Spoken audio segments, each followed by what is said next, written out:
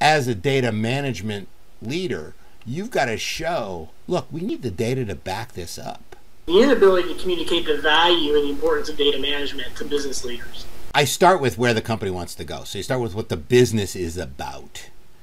Every business is looking to create value through their brands as they grow, improve, and protect their relationships. I mean, I try to boil it down. I mean, whether you're in banking or manufacturing or a digital startup or media company, that's what you're trying to do. You have relationships, you have brands, and you want those brands to bring value to those relationships. That's the whole point of business, right? So you take that apart and you say, do we have the data behind those ideas?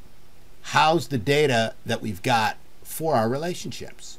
Those relationships, customer, vendor, partner, prospect, those are classic master data domains.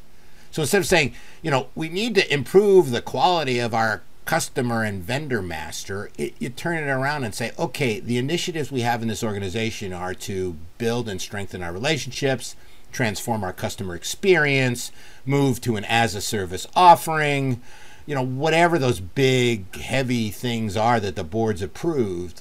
As a data management leader, you've got to show, look, we need the data to back this up. So I've had a lot of success sort of teasing apart for a senior leader who's not technically, who's not looking at this technically, who may think data is kind of boring, and say, all right, data is important. Yeah, we got that agreement. You want to transform your customer experience. Let's talk about that. So what does that mean to you? It means doing it at scale. It means better interaction. It means more information. Whatever that means, there's a data piece to this. There's a data around the customer that probably isn't very good because they got 183 copies of the same record. That there's product when you get to the brand side I was talking about.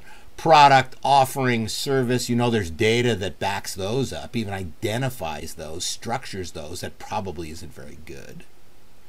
And so if the strategic intention of the organization is to grow through this new transformational experience, you can't do it unless you've got these data piece parts, unless you've got this data foundation done.